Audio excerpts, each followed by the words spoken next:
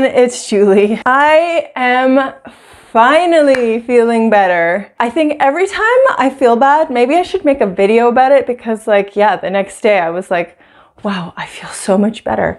I am now able to eat, which is making a huge difference. My energy is way up. I'm not like, my body was just like not processing anything. It was just coming straight up, memories of being a vegan coming back to me. But today I feel awesome, knock on wood, because may this trend continue. Maybe I'm out of the clear. Today is officially day 14, so yeah.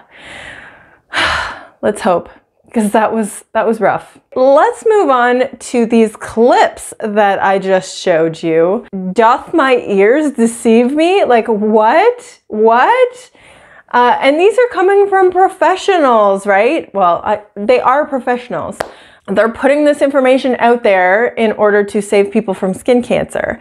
And perhaps this is, you know, what you're supposed to do according to whatever medical bodies. But from a nutrition standpoint, this is actually really kind of troubling in a sense because, and don't mind my hair, I don't have time to do it.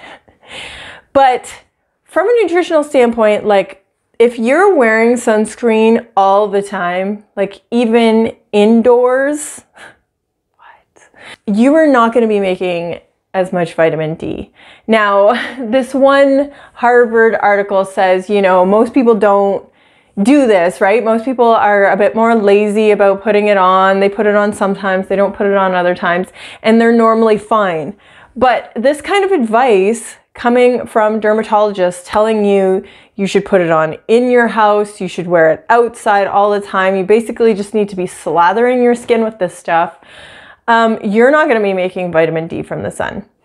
And that is a huge, huge shame because although I do believe we can get enough vitamin D from our food if we really, really put a lot of effort into it. If you're eating salmon pretty much daily, or salmon and maybe a few mussels and maybe some eggs and, you know, a variety of things with vitamin D in them, you probably will be able to make enough vitamin D, which is around, I don't know, like 1,000 IU ish.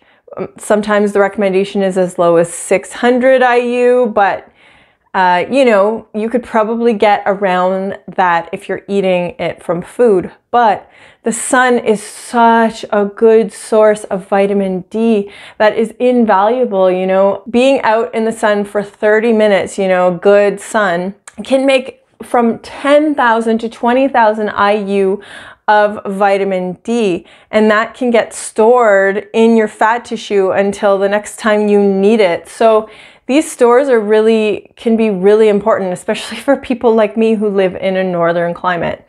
Now, as you guys probably know from my other videos, I am not a person to really go out and get a suntan these days. Like I don't. Like I kind of stay this same color all year round, whether it be winter or summer. I'm pretty conservative with my skin. I don't burn it, and I don't really even try to tan anymore as you know, 30-something person. I just don't kind of want to do that anymore. But I actually never wear sunscreen. Like if it's hot out, I'll stick a hat on and wear appropriate clothing and go out in the sun only for a little bit until I feel it on my skin, and then I go and I sit in the shade. Like it's not hard.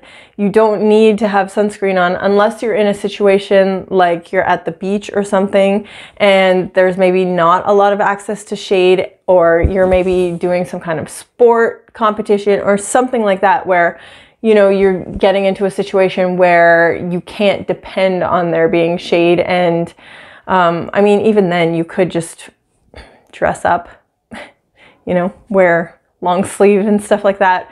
But I mean, in those situations, I usually use like a zinc cream. No, they don't look as nice. You kind of end up all white, but I prefer the zinc barrier to other sunscreens because it's topical. It doesn't soak into your skin. It just stays on the surface and becomes a barrier for the sun. So that's generally what I do. That's what we do for the kids. The kids pretty much just always wear a hat when they go outside, and I make sure their shoulders are nice and covered, and I watch them and make sure they're not getting too much sun, but we don't always have to put on sunscreen in order to not burn your skin.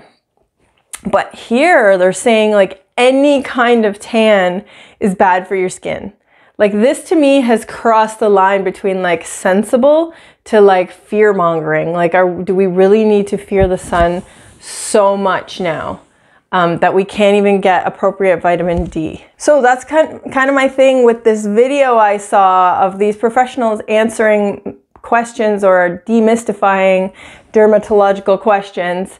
I know they are professionals, they have the training, and it's little old me going against them. So, I mean, I'll let you guys be the judge, but what do you think? Should we be wearing so much sunscreen inside the house, outside the house, that we're really, I mean, logically not going to be able to make our vitamin D? Or should we be a little bit more conservative with the sun, but go out and get your nutrition that you need from the sun? Or maybe some people don't think the sun is a problem at all.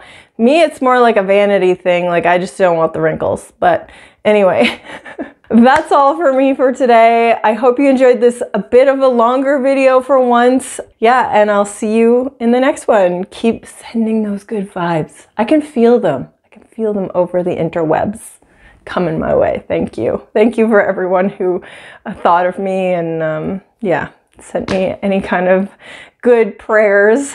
All right, take care.